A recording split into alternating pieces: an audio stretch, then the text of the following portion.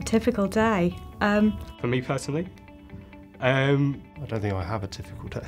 Every day is different. Every day there are new and exciting challenges. The projects are so fast-paced, delivering on a framework, and there's always changes from the client that we've got to react to. We can be doing internal work for the project and for the framework, or we could be working directly with the client. I could either be sitting in the office working on a design, collaborating with other members of the team and developing that design, or I could be sitting in a client's office having meetings, talking about the solutions that we provide to them. To be able to develop innovative engineering solutions to help them meet their goals. We'll take a look at what the nearest deadlines are, what the client expectations are, and what we can prioritise our work on. I get involved in everything from business planning, forecasting, talking to clients, developing opportunities, being involved in project reviews. From writing reports and working at price fees for jobs all the way through to planning the future and the growth. It's always interesting as well. There's always something new that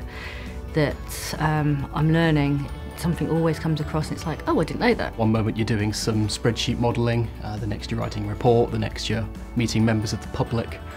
So it's pretty diverse. One of the things I love about my job is that every day is completely different, and some of it I can be focused internally, some externally, sometimes dealing with colleagues overseas. it varies day to day, and it varies often hour to hour. When I wake up every morning, I feel happy that I come to the office.